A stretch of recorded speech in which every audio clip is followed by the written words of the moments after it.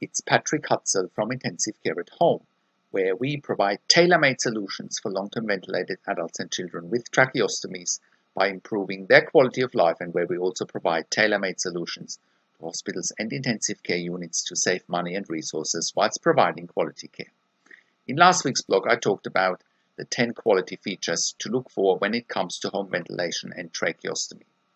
You can check out last week's blog by clicking on the link below this video.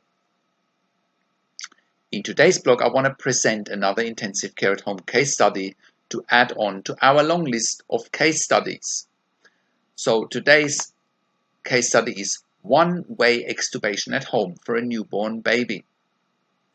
Today's case study is somewhat unique as it's a one-way extubation at home. For those of you watching and you haven't heard about one-way extubation in this context, it's basically removal of life support by removing the breathing tube or endotracheal tube and the ventilator for end-of-life care. This happens in ICU, pediatric ICU and neonatal ICU regularly, and it's often not the right environment for patients and their families. Thankfully, with accredited services like intensive care at home, patients, their families and ICUs, pediatric ICUs and neonatal ICUs can extend their end-of-life care or palliative care services into people's homes, which is more often than not their choice. So let's look closer at the case study. So Serena was born with hypoxic ischemic encephalopathy, also known as HIE, which is a type of brain damage that occurs when an infant's brain doesn't receive enough oxygen and blood. Initially, her APGAR was 9. A few hours after Serena was born, she had a cardiac arrest and she needed CPR, inotropes, and intubation. After cardiac arrest, Serena received therapeutic hypothermia for 4 days, and after rewarming, Serena had ongoing seizures requiring medication management such as midazolam, phenobarbital, phenytoin, Keppra, as well as pyridoxine. Day 5, Serena was seizure-free on those medications. On a respiratory level, Serena required intubation after CPR. She then had a brief period on CPAP, only to be re-intubated after status epilepticus, in needing further midazolam infusions. Serena had issues with oral secretions and protecting her airway. She developed a right lower lobe collapse which required deep suctioning. Serena therefore was commenced on IV antibiotics. She also had feeding difficulties and couldn't absorb nasogastric feeds. Serena's MRI was consistent with severe central HIE changes. Given Serena's ongoing neurology, the decision to redirect care in the comfort of her parents' home was made, and Serena was transferred home on day 24 after birth.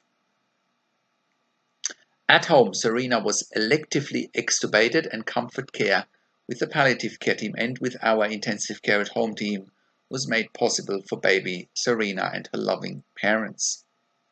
The following medication was provided for baby Serena's comfort and symptom management: clonazepam, glycopyrrolate, Keppra, midazolam, morphine, phenytoin, and paracetamol. A nasogastric tube was left in situ and a subcutaneous butterfly for administering medications post-extubation to avoid distress and provide comfort.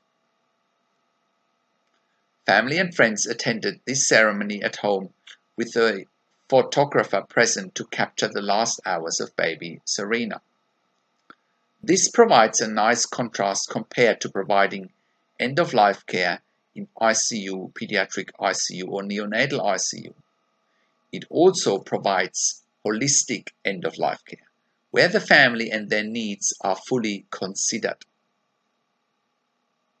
At Intensive Care at Home, we felt very privileged to be able to provide this service to Serena and her family, as well as to the referring neonatal ICU.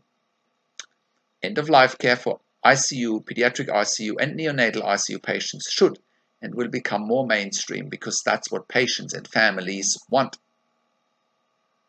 It creates a win-win situation.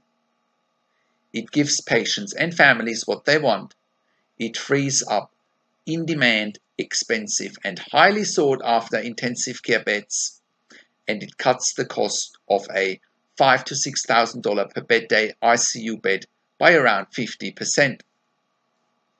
And if you want to know how we can help you to get your loved one out of intensive care, including palliative care or long-term acute care, also out of a nursing home, or if you find that you have insufficient support for your loved one at home on a ventilator with a tracheostomy, or if you want to know how to get funding for our service, or if you have any questions, please just give me a call on one of the numbers on the top of the website, or send me an email to patrick@intensivecareathome.com.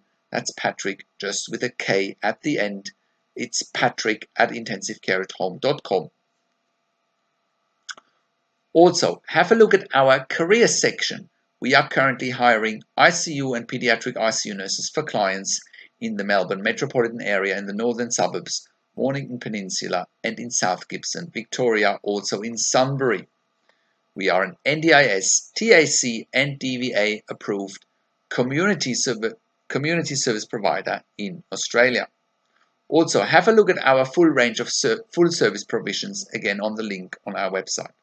We have also been part of the Royal Melbourne Health Accelerator program for innovative healthcare companies.